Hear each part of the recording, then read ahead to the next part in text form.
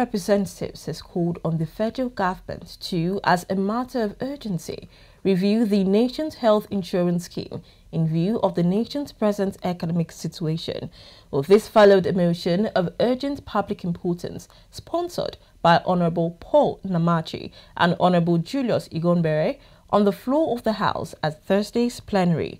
Moving the motion, the lawmakers noted that the safety and well-being of Nigerians is of paramount concern to legislators. Hence, the need to provide access to essential and quality healthcare services and medications for all Nigerians. They are worried that the existing medications price list under the NHIS framework no longer aligns with the current market dynamics and cost infrastructures of the pharmaceutical products.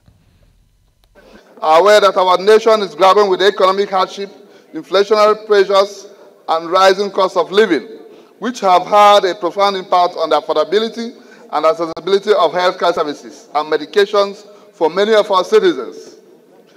particularly the vulnerable and marginalized sections of the society.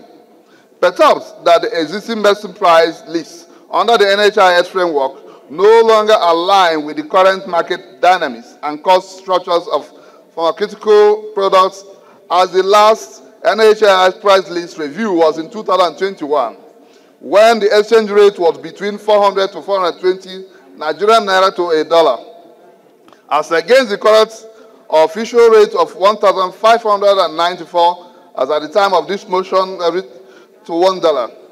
Disturbed that many vulnerable patients, especially the marginalized section of the society, are finding it increasingly difficult to get essential and quality medication in the health management organization, leading to adverse health outcomes and exacerbating the burden of illness on our healthcare system.